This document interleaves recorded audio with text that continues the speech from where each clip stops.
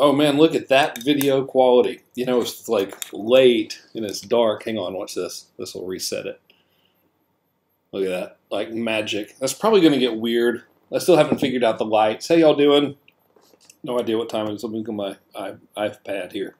7:57 Pacific time. Hope everybody's doing great. Maybe simulcasting to Facebook and YouTube at the same time. Today's March 8th, International Women's Day. Thank you all very much. Ladies, we love you. You make the world go around. I figured I'd go live for you because why not? I haven't in a long time and wanted to play with this neat little tool I got here. And I'll get my ugly mug off the camera so that I don't have to worry about the lighting. So what I wanted to share with you is a couple things. This is a bit of a preview, really, for a free on-demand training you can get at learnwithkern.com. If someone would put that in the comments, that'd be great. Assuming you can actually see me. I have forgotten how to see the comments here in this app I'm using. I'm using an app. Ooh, look, it worked. I'm using an app called Ecamm, and it's been so long since I streamed live, I forgot how to see where the damn comments are. So who knows? You know, I think y'all are there, though. Hope y'all are. Anyway, Learn with Kern. So this is a preview of learnwithkern.com, and I think that's showing on the screen there. Cool. Okay, so here's the deal. All right, I went and opted into a lot of marketing funnels recently because I have ADD, and man, I think like the advice that you're getting is pretty horrible in a lot of cases. So it's being overly complicated. So assuming I can get this little mind map thingy to work, let's see if we can get some action here.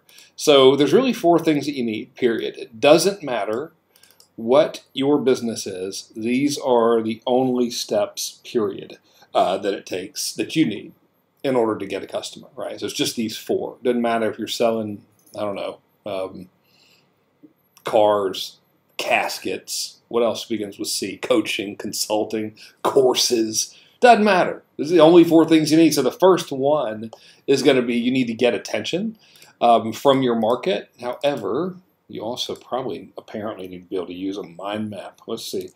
There we go. All right. So thing number 1 is you need to get attention from your market. However, all right, this is a big deal. Is that showing up? Okay, looks like the lights are working. Good. It doesn't, I don't mean like, you know, do dumb stuff for attention, right? So here's the deal. Like everyone who sells something is essentially solving a problem for somebody. Like person who sells this water to us is solving the we ain't got no water problem. Or more accurately, we don't have any expensive water in a green bottle problem because we could just turn it on in the tap. When I was a kid, we drank out of the hose. You know, it's all right with me. But anyway, they're solving that problem, right? So when I say get attention, I don't mean like, you know, dumb publicity stunts. I mean like get in front of the people who have the problems you can solve. And so if we look at that, okay, and we look at that one little thing, there's really only a few things to do there. So there's like 2 categories. And category number 1 here is going to be, damn it, is that going to let me type? Yeah, all right, I think so. All right, that's going to be social posts.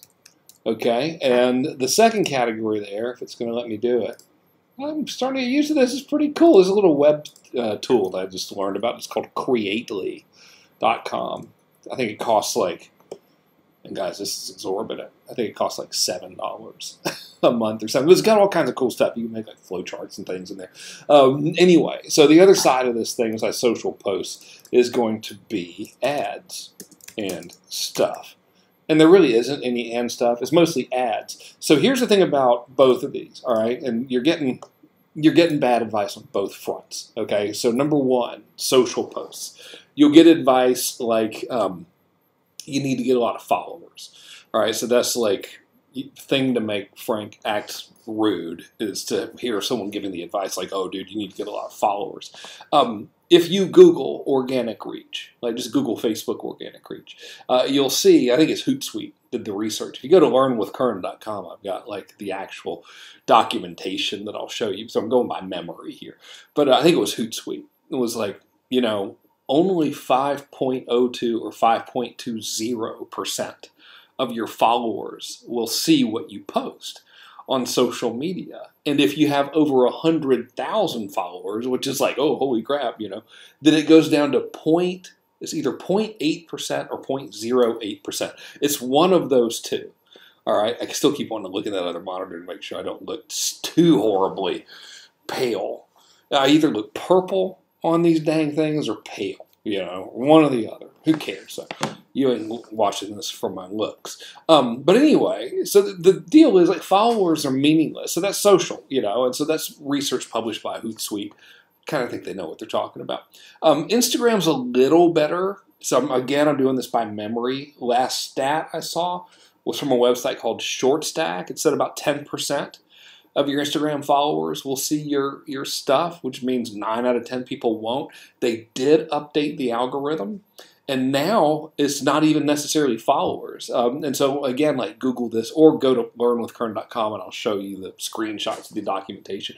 But it's something like they'll either, you know, your 10% of your followers will see it, or they'll start, or probably better said, or they'll show it to people who they think are going to like it. And both algorithms, Facebook and your Instagrams, proper way to say it, both of those algorithms are really leaning towards, hey, I think this person's going to like it. And that all is triggered by something called engagement.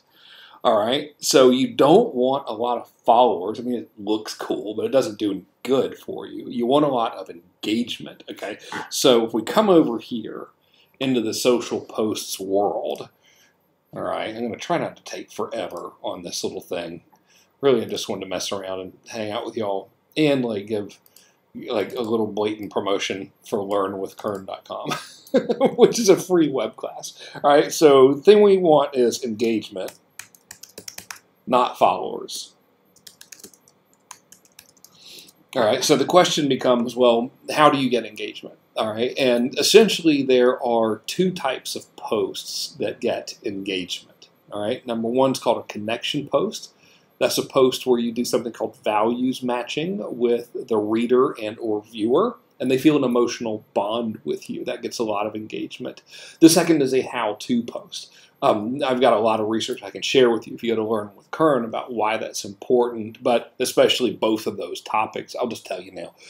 Harvard Business Review did a study that said a fully connected customer, that's a customer that's engaged with you like on an emotional level, all right, they are likely to spend 2 times more than a customer who is highly satisfied. Crazy, right? So you get engagement by building that emotional bond, and you do that with social media posts, organic, free social media posts that I refer to as connection posts. So that's their design. Now, another study that I found, and I forgot the dang source of it, sorry, said something like 42% of social media users' buying decisions are influenced by educational content, aka how-to. Right? And so that's really what you want to do. So if we look over here, the way to get engagement is, all right, we want to do connection, I think is it share? Yeah, all right, cool. Connection, or rather, this is your second type of post here. This is organic, all right? And sometimes you'll hear me call these how-to posts. I'll refer to them as demonstration posts. But either way, you're teaching them how to do stuff, okay? So there's that. So that's like myth-busting part one, which is this whole followers crap. The second thing, all right, and again, you really want to, like, if you want to see a much better presented version of this data with actual documentation and everything, go to learnwithkern.com. But the next thing that you're going to hear is that you need to look cool. Like your posts have to be like professional. And dude, if you haven't seen the movie Fake Famous, I think that's what it's called. It's on HBO Plus. It's the craziest thing ever. But you'll see like these Hollywood people took 4 or 5 random people and said, "You guys want to be influencers?" And they're like, "Sure." And they staged all these fake photos, then bought them a bunch of fake followers and everything. And it kind of goes along with this myth that you got to look like you're, fancy or whatever. I would say the unfortunate truth, but the actual very, very fortunate truth for us is this. You do not need to look fancy. You need to be authentic. All right, so there we go. There was a study that was done by Ogilvy ad agency, and they found that the consumer has something called influencer fatigue. All right, and that's the way you spell fatigue now. There we go. Can't type and talk at the same time. And Forbes, all right, wrote a little article that shows that the consumer has now a lack of trust, okay? And the reason that both of these things are happening is because of two things. Number one, all influencers look the same. This is in the eyes of the consumer.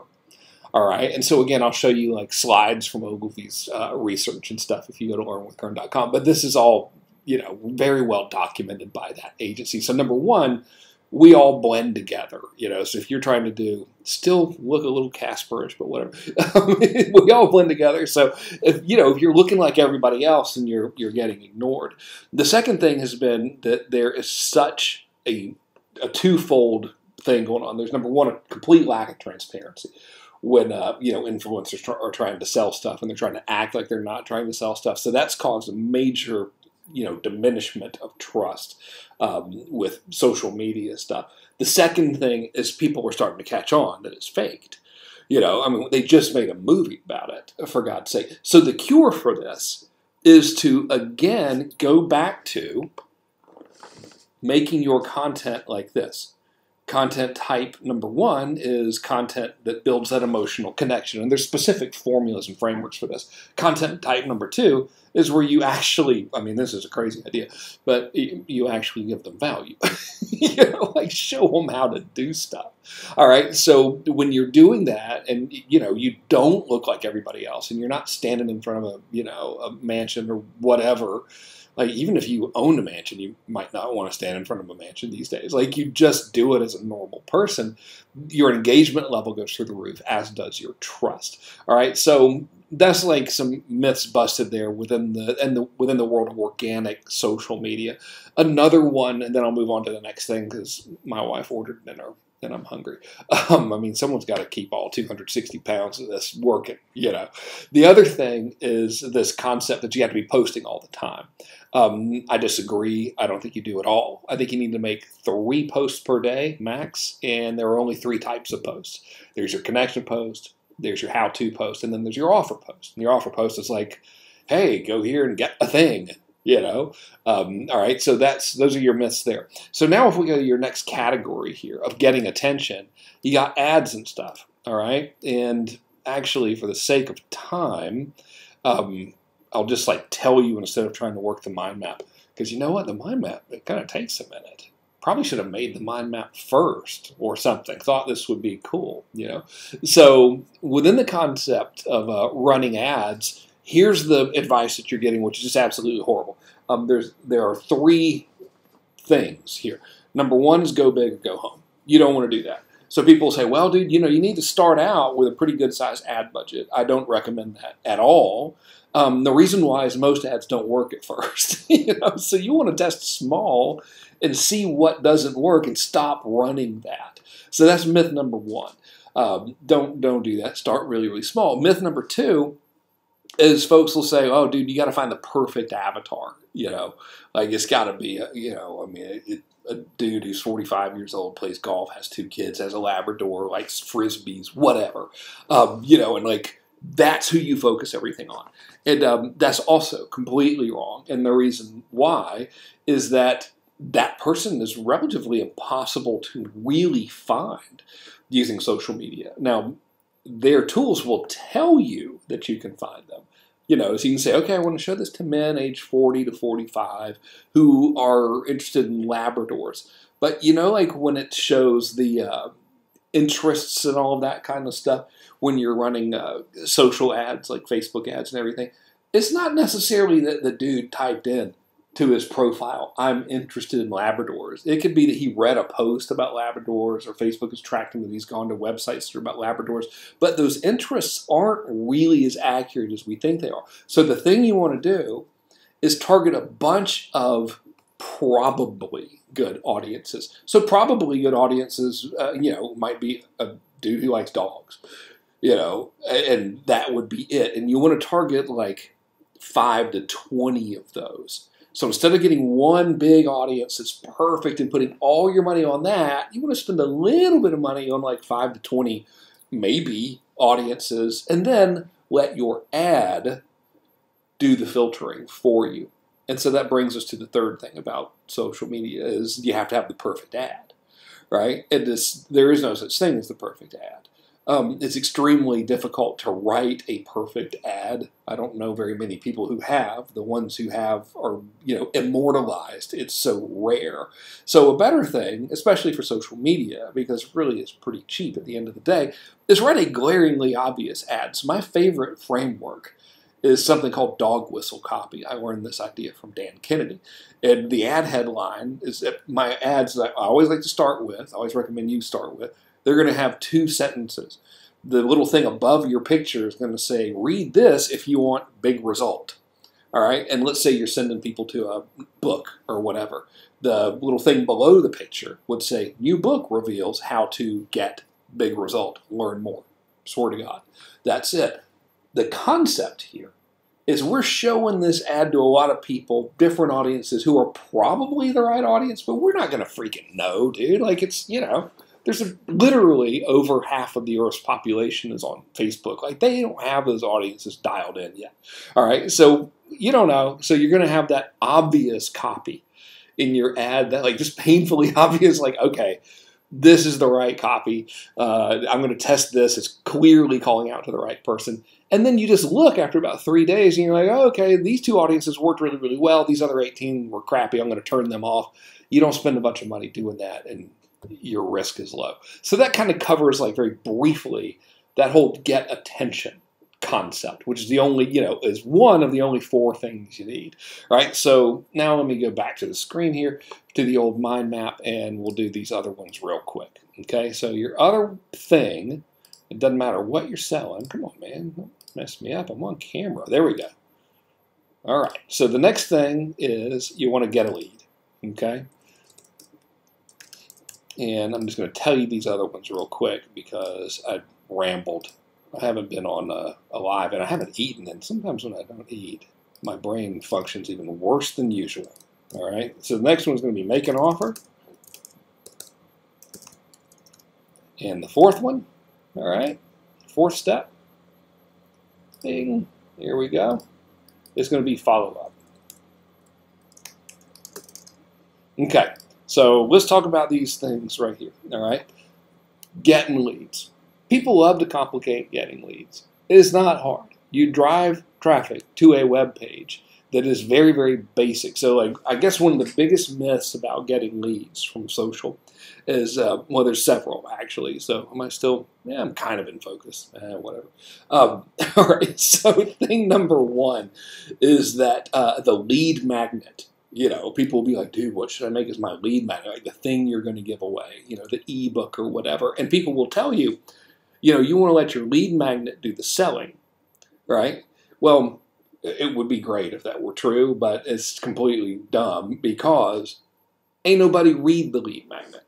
All right? Nobody's going to read the damn thing. It doesn't matter if it's the greatest report ever written. The overwhelming majority of the people who opt in to read your report or watch your video or whatever, they won't do it. It has nothing to do with the quality of the lead magnet, by the way. It's human nature. It's the internet. They're very, very distracted. So putting all this pressure on yourself to make the lead magnet itself be so good that it sells your thing is fruitless because the overwhelming majority of people won't do it. The reason I know this is because I actually measured it. So we set up a campaign, got like 1,000 leads, and then measured how many of them actually clicked to download the lead magnet, all right? And we sent 4 emails over the course of 4 hours to get them to download the thing that they asked for. And of course, if they clicked on it, you know, we wouldn't send them the rest of the emails. 20-something% of them ended up downloading it. That means over 70% of them ignored it after 4 emails over 4 hours. So that's myth number one. Don't obsess over it. Like, make it worth reading, but don't pour your life's work into this thing. Most people aren't going to read it. Myth number two on getting leads is that your opt-in page should be beautiful. I wish this were true, really, because I would love it to have like really cool looking opt-in pages. I have yet to beat the layout that you will see at learnwithkern.com. It is a headline over a button. That's the entire thing. So I hate that layout. It doesn't look professional. I would love it if I could beat it with a beautiful, professional-looking page that made me look cool, which is easier said than done, I know.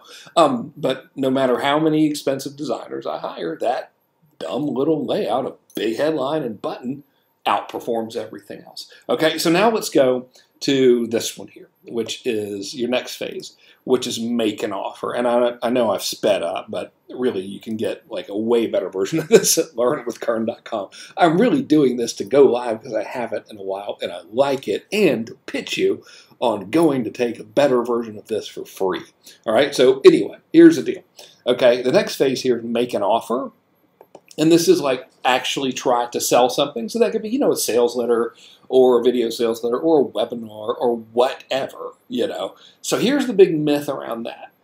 It has to be great. Like, you've got to make a perfect offer. You know, you need that sucker to convert. And you know what? It would be awesome if your sales letter converted great or whatever. But here's the deal, okay? Here's the truth behind all of this. It doesn't matter how good that thing is. Most people who see it are not going to do what you want them to do. You know, so you'll get all this advice. And man, I've opted into the funnels and I've seen some stuff that's just like, good Lord, I'm going to get in trouble just for reading this. They're telling you to do some of the most unethical and idiotic things, like make the biggest promise possible, you know, come up with an outlandish story about the product or whatever. And number one, it's kind of insulting to the consumer. Like, you know, it's 2021. Like, people have the internet now and they can kind of check facts for themselves. So it's like, A, that's dumb anyway. But B, it doesn't matter. It doesn't matter how good it is. If it's the greatest sales letter ever in history or greatest video or whatever, the majority of people who see it will not purchase. Think about the opposite. If the majority of people who saw it did purchase, now these are strangers, you know, coming from social media or whatever, and they did purchase on that first visit, that means your conversion rate would be 51% or higher, which would make you one of the greatest marketers in the history of the world. You know, like, it just does not happen. Like, can you get it on like one or, you know, sometimes randomly you'll have a good day or whatever? Yeah, maybe. But generally speaking, you know, you're going to get like 1% to 10% of the people who see your pitch are going to buy, and that's usually depending on price. So if we know that to be true, then the better way to make your offer is just to make an offer by saying like, hey, I got this thing. Here's what it will do for you. It's pretty good. Here's some interesting stuff about it. Here's what I want you to do next. Here's a bonus. Here's a guarantee. See you later. And so you do the best you can. I went through that framework pretty quickly. But the real thing here is you want to let the heavy lifting be done by this part, which is the follow-up. All right? And so this is the magic, really, in my opinion. Logically speaking, all right, if we know that most people who see the pitch ain't going to buy, doesn't it make sense to kind of follow up with them, And so here are the myths around follow-up, all right? Myth number 1, put people into a nurture sequence. No, that's terrible. Terrible advice. Don't put anyone in a nurture sequence. They have a problem.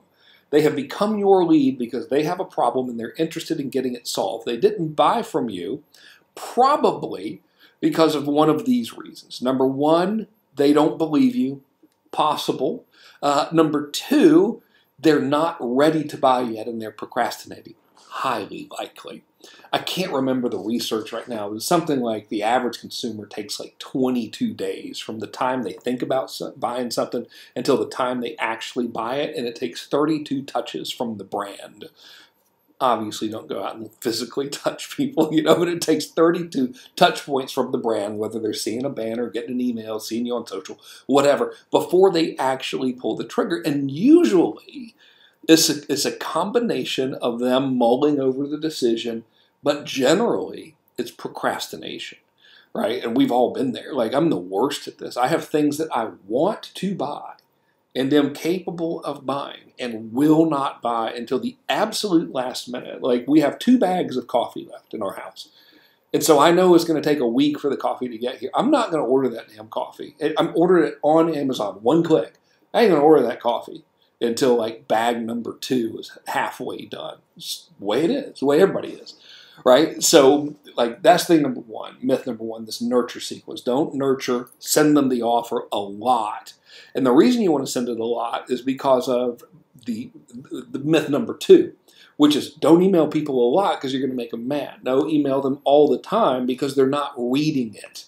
All right? The average consumer, and Ryan Dice put out some research about this a couple of years ago, they get something like 200 emails a day. They ain't reading our stuff, man.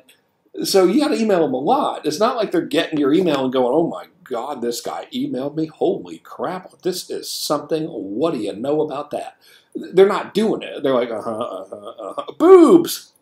I mean, that's what's going on. So they're like, oh my gosh, gossip. Let me pay attention to that. So they're not even opening it. If you have an email list, like check your open rates. Let's say you got like 30% open rates or something, which would be great. That still means 70% of the people aren't even opening your email, right? So you want to email more. The third myth is to have an email newsletter. When was the last time you read one? Seriously, like a newsletter. I did skim one from Gary Vee today. But generally speaking, ain't no one reading the damn newsletters. All they're thinking about are 2 things, period. What they want, how they get it. You need to send emails about what you want, how you get it. We already know what they want because they opted in to become your lead, so your solution to their problem is how they get it. You need to be presenting that in multiple ways. Hopefully you found this helpful. It is now 8:20-something, 8:24. I'm assuming this dang thing is working. I don't know. I used to have something that would show like your comments and I could bring them on screen. I've clearly pressed the wrong button because I don't see them. But I think, yeah, I can see you're here on my restream thingy, so I'm obviously pressing the wrong button on this, but whatever. I'm going to go eat, go to sleep. I'll see y'all later if I can figure out how to turn this off. Okay, there we go. Actually, hang on. Let me just press this button. Oh, dude, all I had to do was hit the little comments button. Man, I ain't got no dang sense. Oh, well, that's funny. I forgot how to use Ecamm. Great app, though. It's my fault not knowing how to use it. It's not theirs. Okay. Anyway, now I know. And let's see if I can get this thing turned off. Okay. Y'all have a good evening, man. Thanks so much for watching. Again, today's March 8th. This is the time I'm doing this for you. It's 8-something at night, 8:25. It's International Women's Day. To all the women out there, we love you all so much. Thanks to all the mothers and wives and sisters. We love you. God bless.